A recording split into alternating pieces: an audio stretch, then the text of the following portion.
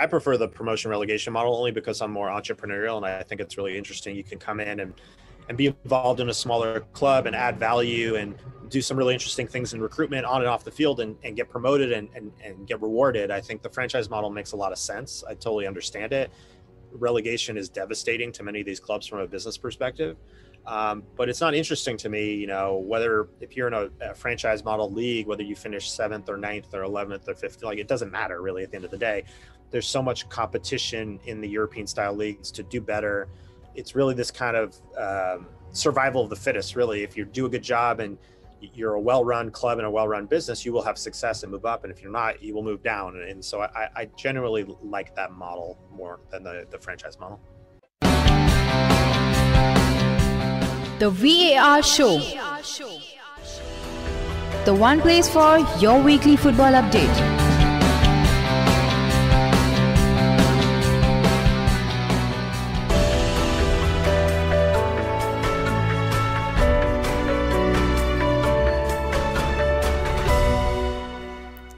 So hello, very warm welcome to VAR Show, the show which talks about all the various major football leagues in detail. Today we are going to continue with interviews, and we have Mr.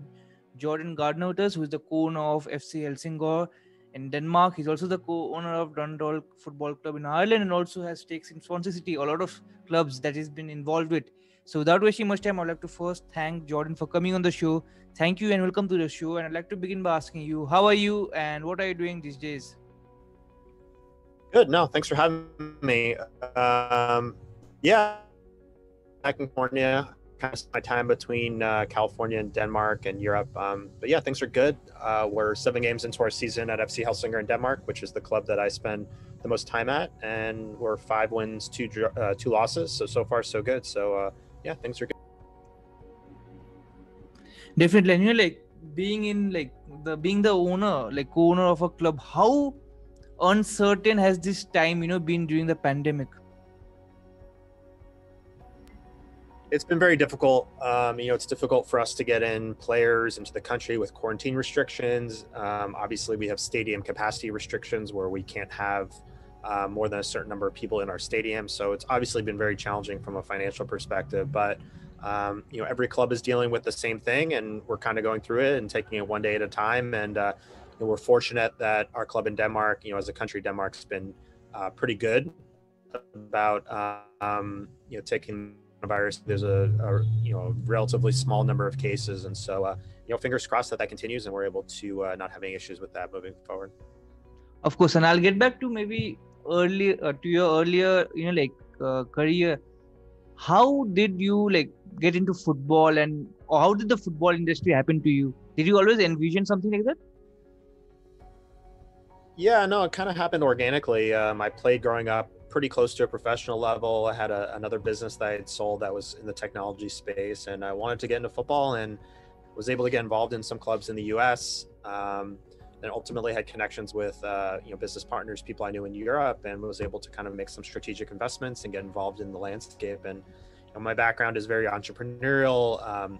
I travel a lot. I'm around the world quite a bit, so kind of fit in with my general lifestyle. And so it's yeah, it's been something I've enjoyed, and I'm obviously very passionate about the sport. And so and you're like you said, like I think the Helsingor is the club where you are more involved in, you have more hands-on approach compared to the other two. So how did that happen to you? Like, how did you plan to get into it or something? Yeah, I mean, so with the other 2 investments, those were just kind of small strategic minority investments. I don't have any operational involvement in those 2 clubs. It was kind of just getting my foot in the door and getting a better understanding of what European football is about. With Helsingor, it was, you know, we felt the time was right to put together a group and buy a controlling interest of a club. And, you know, I thought Denmark was really interesting, being the biggest and best league in Scandinavia. You know, almost everyone speaks English, so it was a relatively easy place for us to do business. And we felt like it was a good entry point into Europe rather than going in and buying an English Premier League club or La Liga club. Like, let's start somewhere a little bit smaller and prove that we can identify talent and install players and club efficiently, and then a bigger club. And you're like, you said, like you have a entrepreneurial background where you have been involved in maybe various other different, you know, like world of business, like we have different maybe different category, different genre of business that you're involved in. How different is maybe running a football club from the other involvement that you've had? In some ways, it's similar. I mean, it's running a small business in many ways. I think a lot of people see the fun and sexy part of the business, which is the games on the weekend. But during the week, it's dealing with payroll taxes and employees and labor laws and player registrations and all that kind of stuff. So in many ways, it's not that dissimilar from running any other business. Now, obviously, we're very forward-facing, so decisions we make, are in the local newspaper and the media, that kind of stuff. So there's a lot of eyeballs on what we're doing. If you have another business, people don't necessarily technology business, but with us, whether we sign a player or whether a player isn't playing or we fire a coach, right? All those decisions are kind of put under the microscope. So it's a really interesting business, in some ways similar. Of course, and you're like I wanted to ask you, like FC Helsingor is a new club and it just got promoted to the first division, I think, this year.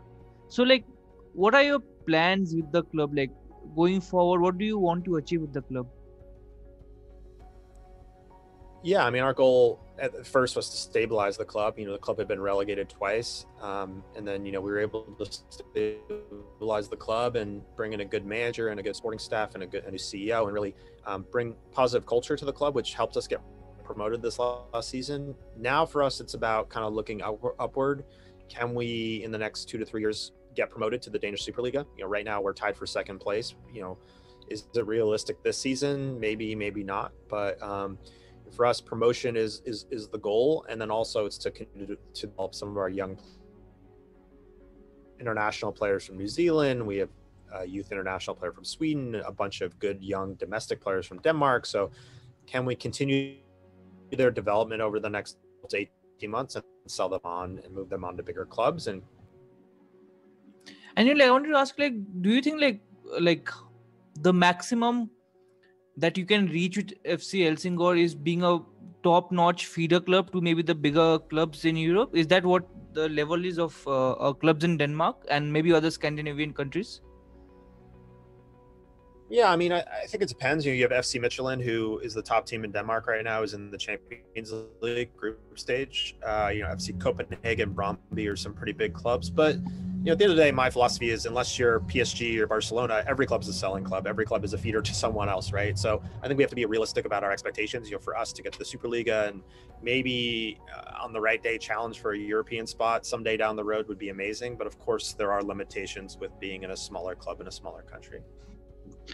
Of course, and you're also with Dundalk, and of course you don't have like hands-on approach. Maybe you said like you just have investment in there. How did that come across? How did that opportunity arise, and what made you to take that opportunity? Because clubs in Ireland aren't very good.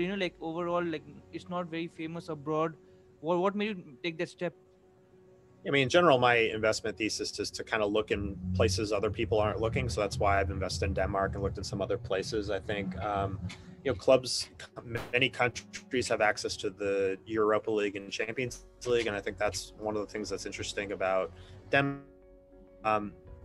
In many ways, it was, not that different than Denmark in that it was just a new and interesting able to kind of have that opportunity. And again, it's just passive. I get to watch the games on TV and that's great. All my time is spent in Denmark.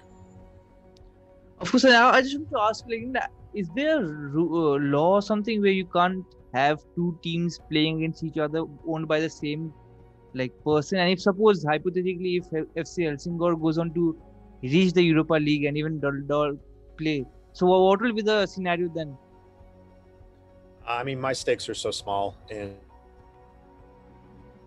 I believe in some of the leagues you can't have multiple ownership stakes above 10% in the same country in the same league. Obviously, these clubs are in different countries and they're small enough they would never play each other, so it's not an issue. Okay, definitely. And I wanted to ask you, you're also involved with Swansea City. How did that come up? And Swansea, they are a team on the downward curve, maybe right now, like compared to what they were, like few years ago. So how did that happen? Yeah, no, I had a mutual connection who introduced me to the people related to the ownership group. It's an American group, and the club was in the Premier League, and so it was a really interesting opportunity to be involved in a big European club at that time. Unfortunately, the club has gotten relegated since, but it's still a very well-run club with a good history, and we were in the playoff last year to get promoted to the Premier League. So I think it's been a really good learning experience for me. I haven't gone this year, but in the past I've gone to quite a few games there. So it's a fun little project, and it's good to be a part of a big club and see kind of what the different the club reacts to relegation and how it deals in a variety of different ways with recruitment and all those kind of things. Of course, and out of the three investment in Europe that you have right now, the three one that we just talked about, which one do you personally enjoy the most, like being involved with? Yeah, I mean, for me, that's Denmark. Obviously, I'm the chairman. I'm the managing partner. I spend all my time in Denmark. So the other two investments are fun side projects, but Denmark is my focus. I spend all my time in Denmark, and so that's the one that's most interesting to me. I have the most ability to enact change and hire people and just have a hands-on approach. And talking of transfers, which are integral to running a club, maybe selling or even buying, it depends. Like to run a club properly, how much of it has been affected because of the pandemic? Not as much as people think. We're not a huge club paying huge transfer fees. Typically, we're getting players on free transfers or on loan from bigger clubs, but I haven't seen a huge effect from the pandemic quite yet. I think you're seeing the transfer fees depress at the higher levels, but at our level, I'm not seeing a huge difference, honestly. So also, I think in your LinkedIn, I saw that you are also gearing up for your new project in maybe in the A League. What is that going on? Yeah, no, we've been looking in Australia, or I've been looking in Australia for quite some time. There's challenges right now with that league, dealing with a new change in the structure of the ownership and a couple of clubs that are having financial difficulties. We were part of an expansion bid that failed in the Gold Coast of Australia 2 years ago. So something that we're constantly looking at. Nothing is imminent by any stretch, but I'm definitely interested in Australian football. I think in the long run, it has huge growth potential. There's definitely a good player pool that comes out of Australia. So I think it's something that's interesting, probably not here today, but into the future. Of course, and you said you like to look into places which probably get neglected by other people. What makes you choose a country and okay, I'm going to buy a club here, or I'm going to invest something here? What do you see? Yeah, I mean, there has to be a good sound business structure, and a lot of that comes from the revenue streams. Like, what does the television and media rights deal look like in that country? What's the track record of developing players in the domestic player pool? Like, what's the geographic location? Is it an easy or hard, difficult place to run a business?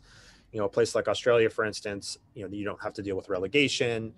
So you're dealing with more of a franchise model. A place like Denmark, has a track record of playing young players and developing young players, and it's easier to do business.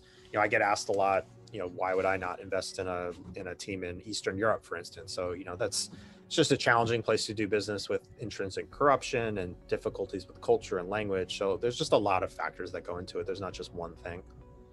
And also many of the places, especially the clubs which are more historical, or maybe which are more community based clubs, they are very skeptical of investment from outside. Did you face any barriers like that in any of your investment that you have been involved with till now?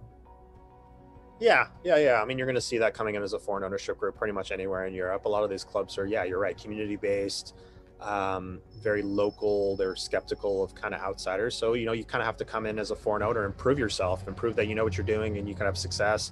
Luckily for us in Denmark, we've had success. We got promoted, so we've kind of built up a good amount of credibility locally. But you have to kind of earn the trust, and I don't think a lot of foreign ownership groups understand that well enough. That takes time and energy, and you can't be absentee. You have to spend a lot of time on the ground, which is what I do. So it takes time and energy and a real commitment.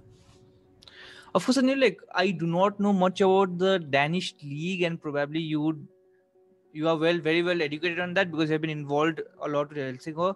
How is the league? Do you have a supreme, maybe a few clubs who continuously perform or win the league or something like that? Yeah, so in the Superliga, you have the big clubs are FC Michelin, which is owned by the same owner, Matthew Benham, as Brentford in the Championship. You have FC Copenhagen, which is generally the biggest club in the country, and Brøndby. So these are all clubs that have been in the Europa League, the Champions League. They're big clubs that spend a lot of money. In our division, in the first division, there's a couple clubs that have come down from the Superliga with a lot of infrastructure and big stadiums. Silkeborg, Esbjerg, those are two teams that are pretty big. Esbjerg was in the Europa League 2 years ago. So there's big clubs. It's the biggest country in terms of football in Scandinavia and the best country. There's definitely some big clubs that some people would have heard of. Of course, and Brøndby and all a very historical club. I think Daniel Agger played for Brøndby. And I wanted to ask, you are in the first division. Idealistically, what is the time frame that you're looking at that you would like to qualify for the Super League? I think 2 to 3 years is realistic. I mean, of course, you never know. There's a lot of variables at play, but for us, it's about stabilizing ourselves in the first division, which we've done that, and building up the infrastructure over a period of years. It does not happen overnight. There's definitely, like I said, some big clubs spending a lot of money in our division, but 2 to 3 years, I think, is realistic, hopefully. And what is the gulf in class between maybe the Super League teams and maybe the first division teams?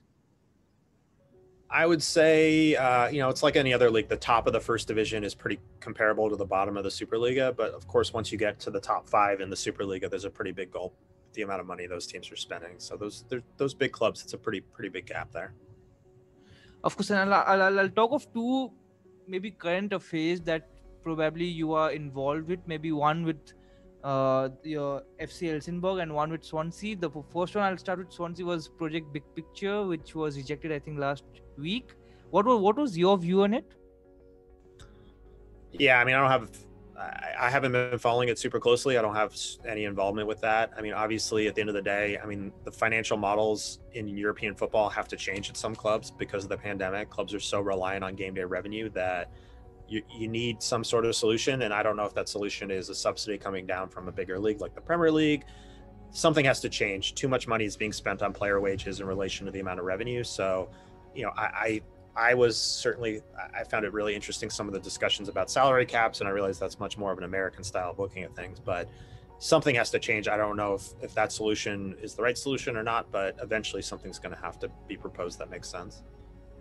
Of course, and I want to ask, which one, what format do you prefer? Do you like the franchise model where you don't have relegation, which you probably is the MLS type of model, or do you like relegation, which is probably more European and more thrilling? Which one do you personally prefer? I prefer the promotion relegation model only because I'm more entrepreneurial, and I think it's really interesting. You can come in and be involved in a smaller club and add value and do some really interesting things in recruitment on and off the field and get promoted and get rewarded. I think the franchise model makes a lot of sense. I totally understand it.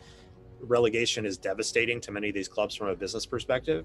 But it's not interesting to me, whether if you're in a franchise model league, whether you finish 7th or 9th or 11th or 5th, it doesn't matter really at the end of the day. There's so much competition in the European style leagues to do better.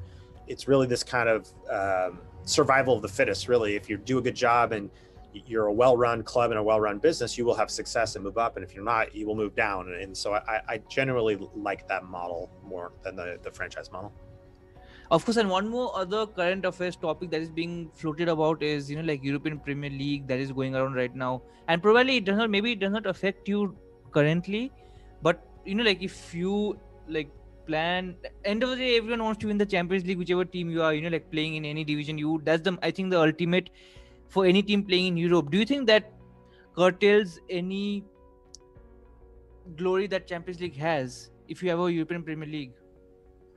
Yeah, it's hard to know what the structure of a Super League would look like. To me, you have the Champions League, which basically is the European Superliga. So I'm not sure. I know why there's the discussion. It's about capturing more television revenue and making more money, which I get it.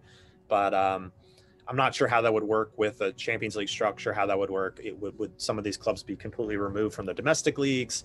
I'm not sure how that would work. So I don't know. I can't really speak to it. It's kind of too early to tell, and it's a little bit speculative at this point. Yeah, no, what I meant was if suppose you have teams from maybe Danish league qualifying, suppose you have Brøndby qualifying for the Europa League or even the Champions League, and if you have all the major teams breaking out and forming their own league, don't you think it'll be disadvantage for the likes of Brøndby, who probably won't be involved in that league going forward? Yeah, no, I mean, absolutely. If the top 12 to 18 teams are not participating in those European competitions anymore, it certainly will devalue those competitions and make it more difficult for the television rights, to when they're renewed, all that kind of stuff. Yeah, it would make it more difficult. Yes, absolutely. And you're like, being a chairman, what is the most difficult job that you do, like day to day in terms of running a club? Honestly, it's managing people. It's managing, putting the pieces together from our coach to our sporting director to our CEO to our technicals, like everything, making sure everything is coordinated properly, because it's a very dynamic environment, and whether it's we're going to sign a player or we're dealing with an injury or whatnot, it's just making sure everyone is aligned organizationally. That definitely seems like it would be easy, but it is challenging depending on the day and what we're working on. And of course, you also said like you were involved, growing up playing football or soccer, and that probably had an influence in your decisions to maybe make investment. Did you ever plan to get into coaching or playing professionally for yourself? I thought about potentially playing professionally, but ultimately I started a business and I didn't have time to do that. So, I still play like kind of casually now. So it kind of checks the box, but no, this kind of all very much happened organically once I sold my business, and it just kind of happened like things do in this world. And you're like, going forward for FC Helsingor, what is your realistic targets that you have set out? Yeah, I mean, it's like we talked about earlier, promotion within the next 2 to 3 years, and then, really selling, starting to sell some of our young players in the next 12 to 18 months. I would say those two major things are our priorities. And of course, and you said like how like you have to find different revenues for the European teams other than just stadium, maybe tickets. How much of the, playing behind closed doors affected your overall finances? Yeah, I mean, it hurts. I would say, game day revenue, whether it's tickets or, merchandise or, food and beverage, is probably 30 to 40% of our revenue. So it definitely hurts. Fortunately, we do have television revenue, we have sponsorship, we have some other revenue streams. But yes, it hurts. And we're hopeful that maybe in the new year, once things improve, we'll be able to get back to opening our stadium back up. But in the meantime, there's just nothing we can do about it. The revenue is lost, and we're just going to have to deal with that budget accordingly. And you said like this, like these were like small investment that you wanted to do just to get your footing in the door. So in the long run, do you at least aspire to have a Premier League team under you? Yeah, I mean, I think eventually, once we can continue to having success in Denmark, the goal is to do this at a bigger scale. And I'm not necessarily sure that's a Premier League team. That might be a team in La Liga or Liga in France or Serie A. I don't know what that looks like, but yeah, of course, I'm an ambitious guy and would love to be doing what we're doing at a much bigger club, a club that's in the Champions League, a club that has huge global visibility. Absolutely. So I wanted to ask you, since you are involved in a lot of finances, since you're the owner of and you have investment in many teams. So is playing in the Champions League more financially or even globally viable for you as a owner, investor, or playing the Premier League, which is branded as one of the best leagues in the world? I think it depends on your model. I mean, obviously there's a lot of financial benefit to both. Probably in general, I would say there's much more financial benefit to be in the English Premier League with the amount of television revenue there. The challenging thing in the English Premier League is most clubs spend all that money on player wages and agents and buying players, and so it's not really done cohesively. So I think it depends what your model is, right? If you're going to go to a smaller country and you're going to be in the Europa League or Champions League, that's your model. If you're going to be in the English Premier League, obviously, and you're a mid-table team, you're really trying to maximize your, capturing that television revenue. So it could go either way. And personally, for you, getting back to your personal, choices, which is your favorite team that you like watching, like of all time? Obviously, I spend a lot of time watching the clubs that I'm involved with. But beyond that, I like watching Chelsea now with Pulisic. Obviously, having an American at such a high level in Europe is really interesting. They play in an exciting style. So I would say Chelsea probably. And you're like in your footballing career that you have been involved with in various aspects and various capacities with different clubs. What is if you had to pick one standout moment from those, which one would that be? I would say when we got promoted this past season, being a part of FC Helsingor. I think, even if it was from the second division to the first division in a relatively small country in Europe, just the satisfaction of getting promoted and all. We put in only one team that got promoted out of 24, so it was very, very difficult. So I think that feeling and that satisfaction of a promotion is just, you can't replicate that, especially an American coming from an American style sports background where that doesn't exist. That was definitely something that I will never forget. And talking of promotion, you all promoted, which is a very good thing. If by chance you are not promoted, how back would that set you as a team and as what philosophies that you have set out?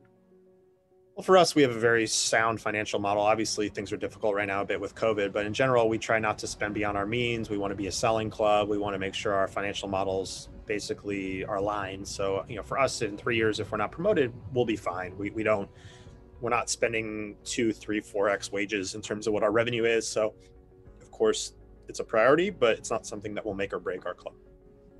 Of course, and I'll ask you two final questions, and one of the first of the two is if you have to give a piece of advice to maybe a new investor or a new person who's just getting into football, who wants to get into football ownership, what would that be?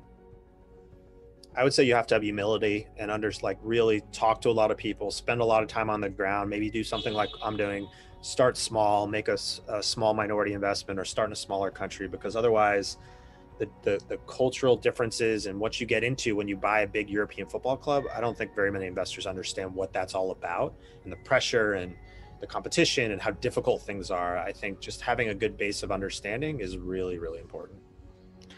I want to ask you, I've spoken to many owners and agents and different persons related to football, and they say networking is very important. What is your view on it? Just in terms of just are agents important? No, I mean the networking in football is very important. Yeah. It's look, it's a very relationship-driven business, of course, whether it's between clubs or investors or players or agents. Of course it is. I think sometimes it can be too, I don't know what the right word, incestuous, like too many people that are knowing each other too much, whether it's clubs using one agent to recruit all their players. So I think it's a balance. It is relationship-driven and understanding, whether it's an academy, whether it's a club, how do we create relationships that are mutually beneficial on a global scale to move players and sell players and have success, but it has to be done in a way that's beneficial for your club. And some clubs, it's just a little bit too easy or too, okay, cool, I have 2 agents I work with, they bring us players, and that's how I do things. And that's that doesn't work for me. So, does in your opinion, whatever experience you've had, do you think that happens, what you mentioned, some clubs, they only deal with certain agents because maybe they have a good rapport with them? Yes, it happens all the time. I think there's some articles about Arsenal deals with I forget what one of the big that's agent they deal with. And yes, I mean, I understand from a club perspective, if an agent has a pool of players and that's your access to those players, but at the same time, you're delegating a lot of your sporting responsibilities, whether it's recruitment or talent identification, to a third party who doesn't work for your organization. And that just is very, very, very problematic to me.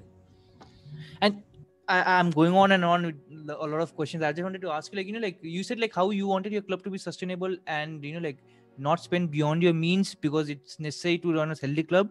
Do you think the football world is in a bubble which may burst anytime? The finances that are being involved in the clubs are huge. Do you think something like that may happen in the future?